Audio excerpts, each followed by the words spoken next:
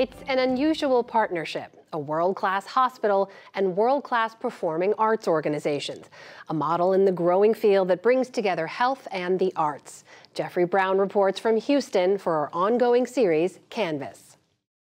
We're just going to get a look at your throat and your vocal cords. Breathe in. We're up close and personal with 25-year-old opera singer Emily Traegle and her vocal cords.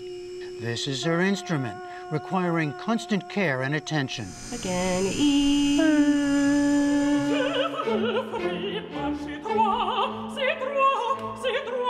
Not like, I'm playing the trumpet or a piano, like if something goes wrong, you can see it. It's all in here, so you need the professional to be able to go in and make sure that everything's going well. In July, after multiple tonsil infections, Traegle, a mezzo-soprano, had a tonsillectomy. All went well, and this day she was getting a checkup ahead of the Houston Grand Opera's new season. For someone in your position, what's the problem? I mean, what's the thing you have to deal with or worry about most with your voice? The short answer is everything. The long answer is it's incredibly challenging to be in a career that there are so many variables attached to it. And so our task as singers is to have such a good, solid technical foundation that we can defy whatever odds are thrown at us and just continue to be able to produce a really beautiful sound. And when it's something that's outside of our control, our technical realm, that's when we end up back here and say, something's not working. Can we do a checkup and make sure that everything is where it's supposed to be? We really encourage our singers as vocal athletes. Working with Traegle, Dr. Yin Yu, a laryngologist at the Texas Voice Center at the Houston Methodist Hospital. As she puts it, she's the T in the ENT. She doesn't sing herself, though some of her colleagues do, but she loves the challenge of caring for singers. We think about athletes, right, and they have like this whole team of people that take care of them. And we don't really think about performers, so singers, actors, people who do like use their voice in that capacity. We don't think about them in that same way, but they can also have injuries, right? So they can be performing and have different things happen. Their vocal cords can get swollen, they can have a vocal cord hemorrhage or a bleed whenever they're singing. These are all things that can happen, and we get to be that team for them. The Texas Voice Center is part of the hospital's highly unusual program, the Center for Performing Arts Medicine. Founded by Dr. Richard Stasny in 1992, it all began with a focus on singers. But then something unexpected happened. Todd Frazier has led the center since 2012. We started to get preachers, newscasters, classroom teachers, anyone that would associate their voice to what they do professionally. And that's when the hospital realized that, yes, there really is something special and unique here, and that's unique to Houston as well. The center then grew to support performing artists of all kinds from Houston's thriving arts community, as well as from all over the country.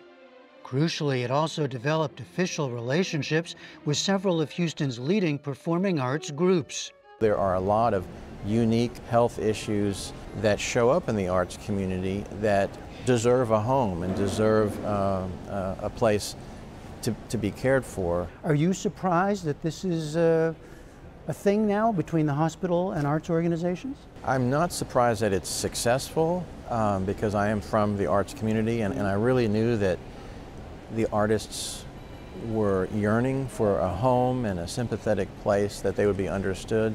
But I have to be surprised that a major hospital would sort of take this on in a way that's sort of unprecedented. They felt it fit with their values to be supporting the arts and culture within the community of Houston, which all the hospitals are in Houston. And the physicians really enjoyed being able to help these talented people making their lives and homes here in Houston. So how is it feeling? It's okay. One major partner, the Houston Ballet, which now has its own on-site clinic, giving dancers like Kellen Hornbuckle daily access to athletic trainers and physical therapists. The types of injuries that ballet dancers get are very unique.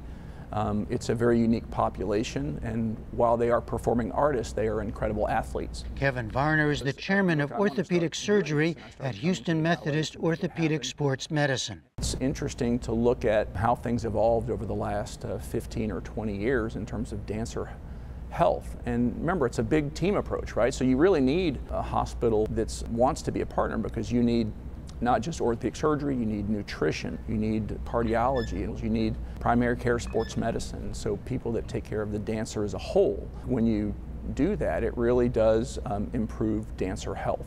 We're just doing a thing. In this session, Hornbuckle received dry needling, cupping, massaging, and other treatments to alleviate pain in her legs and prevent serious injury.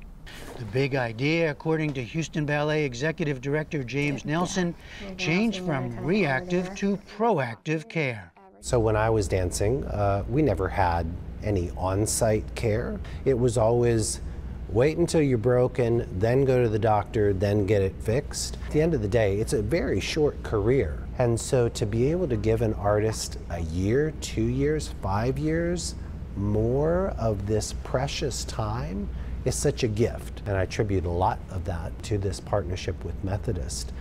You won't find this kind of relationship in most ballet companies. Back at the hospital, Fraser sees this kind of focus on the performing arts only growing in the future. Many universities are starting arts and health certificates, music therapy degrees, and even medical schools are looking at internships in artist health or how artists might be cared for to develop those skills, and it is growing. Meanwhile, singer Emily Tragle is ready to go.